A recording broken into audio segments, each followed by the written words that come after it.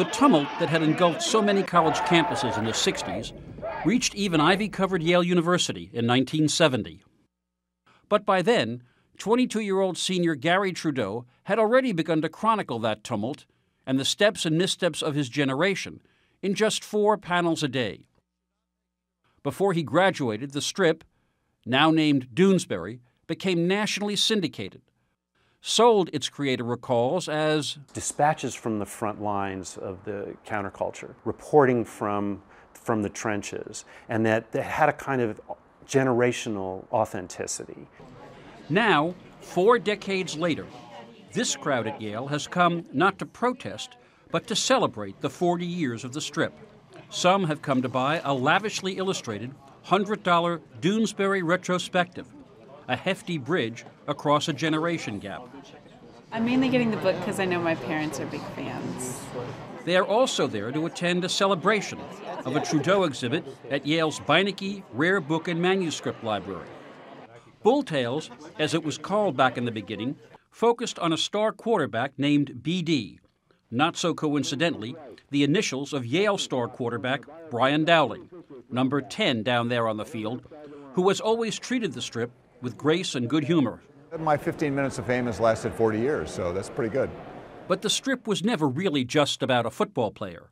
It was about characters like Mike Doonesbury, the clueless undergrad, Zonker, the ultimate slacker, Joni Caucus, the emerging feminist. The story of the strip is watching a generation come of age, and now it's 2 generations who have come of age.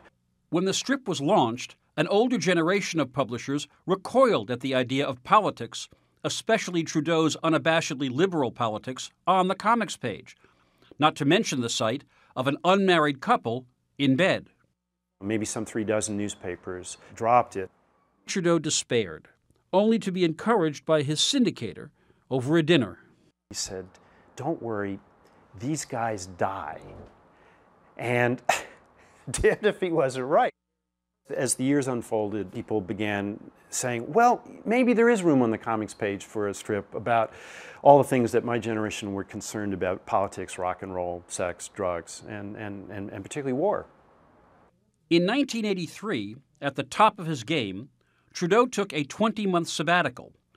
When the strip returned, Trudeau expelled his characters from the timeless college campus setting. I had the strip lurch into real time, and all the characters are thrown out into the real world. None of them are gainfully employed, they have any security in their lives, have stable relationships. And, that's just the horrible things that writers do to their characters. This is decidedly not a case of art imitating life. Trudeau's professional successes include a Pulitzer Prize, a Broadway show, an animated special, and more than 50 collections that have sold 7 million copies worldwide. On the home front, he has been married for 30 years to Jane Pauley. Our pal here is getting married next week to a little-known cartoonist. Tom Brokaw had introduced them. It totally took. I think he married me because I was a girlfriend that was so low maintenance that, we could have a date. I went home, and he could go back to work. And the fact that both had earned great success at an early age helped cement the bond. Maybe what attracted Gary to me is that I appeared not to have been, any more taken with the fame thing than he was.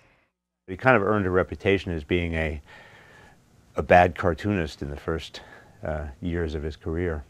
Brian Walker, like Father Mort, is a cartoonist. He works on Beetle Bailey and High and Lois, and authored this new examination of Gary Trudeau's art.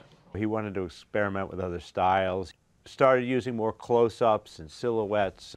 Nowhere was Trudeau's artistic reach more dramatic than when he put BD into the Iraq War and into a firefight that led to an utterly unexpected image. He gets him on a stretcher, and they're moving towards the chopper. And it's only on the 3rd day that we pull back and we see that he's missing a leg. We also see that he's missing his helmet, which is the first time in 36 years that he had been without it. This episode changed Trudeau's life.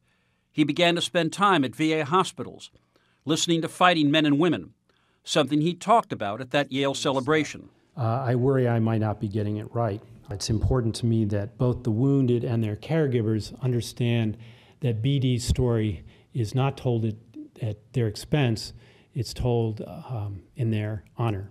As for the strip, most of his original players are in their early 60s now, but will Trudeau ever take the step of writing the last, final, terminal chapter of their lives?